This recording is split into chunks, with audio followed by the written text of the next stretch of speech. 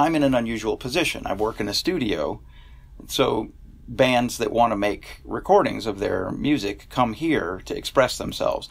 So I get to see a steady stream of people doing unique and personal music to satisfy themselves for no other reason than that they are driven to do it, right?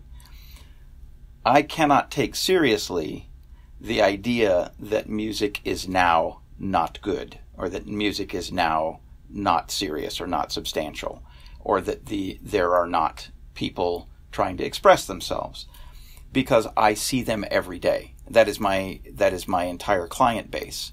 I would have closed up shop a long time ago if those people didn't exist, right?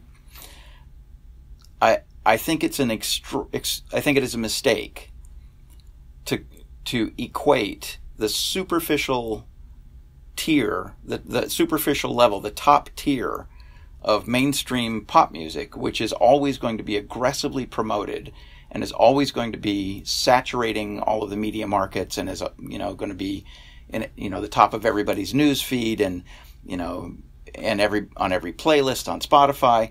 Like, that stuff is always going to be bullshit. It's always been bullshit. That sort of mainstream mass consumption music is always going to be awful.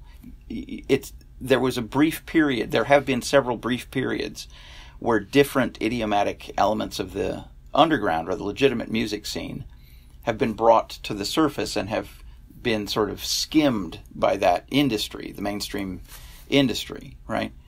There have been brief moments of that, but by and large, pop music is awful. It has always been awful. People still believe in the power of rock and roll music. Hey, thanks for watching. My name is Daniel Sarkissian. I'm an independent filmmaker from Toronto.